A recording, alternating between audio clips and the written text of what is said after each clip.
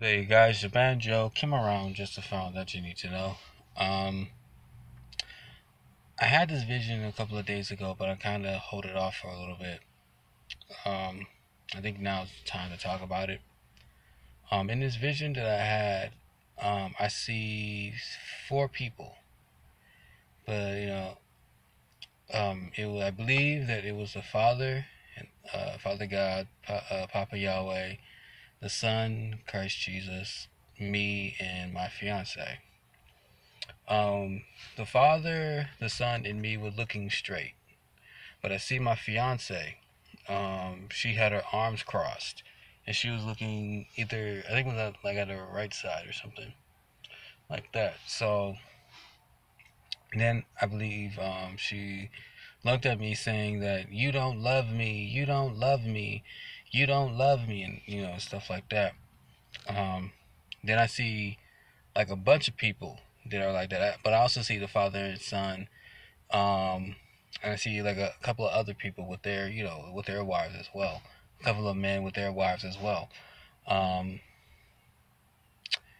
then I believe that the Spirit of the Lord was speaking with me is that when when the Father, the Son, and me were looking straight, He explained to me that we are both in an agreement. And I asked him about my fiance. Why she had like her arms crossed and her neck turned this way. He told me that that's stick. He told me that that's stiff neckness or stiff neck.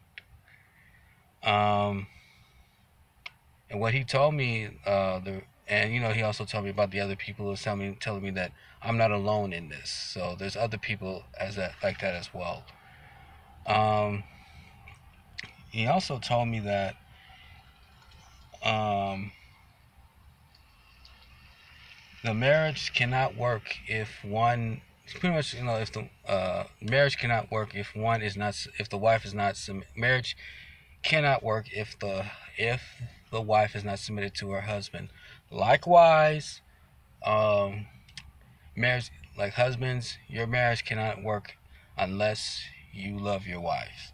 And I know some of you might be saying, Joe, what does that particularly mean? From my experience, I'm not married yet. Yes, I'm getting married soon. Okay, I'm getting there too. It's a little. I'm having a little challenge in my end, but it is going to happen one of these days.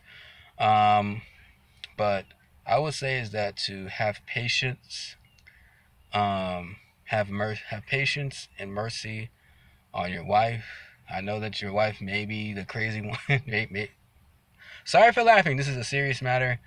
But this may be a serious matter. Yes, I do believe that just as what the word says, husbands love your wives as Christ loves the church, where Christ has mercy on his people, have mercy on his children, not just his children, but people in the world, and you should also have mercy on your wife, and mercy, and don't be harsh towards her.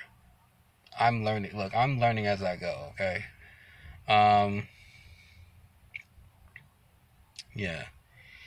I know somebody say, "What about the wives? What? Just avoid trying to become stick necked. Just remember that in order for your marriage to work, you must submit to your husbands, and husbands must, love your wives." Oh, thank you, Holy Spirit, for reminding me. The reason why he also said that wives pretty much wives want their husbands' love, but without submitting to them.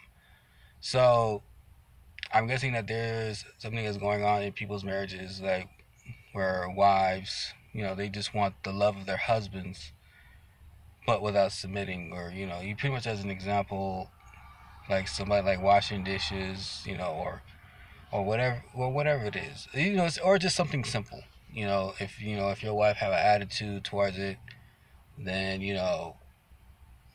and if she's like, oh my goodness, no, I'm not gonna do this. That could be stick.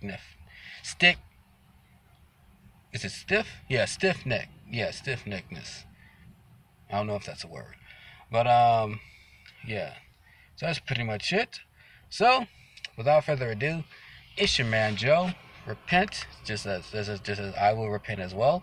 Repent, for the day of the Lord is near. Please make Yeshua HaMashiach your personal Savior today.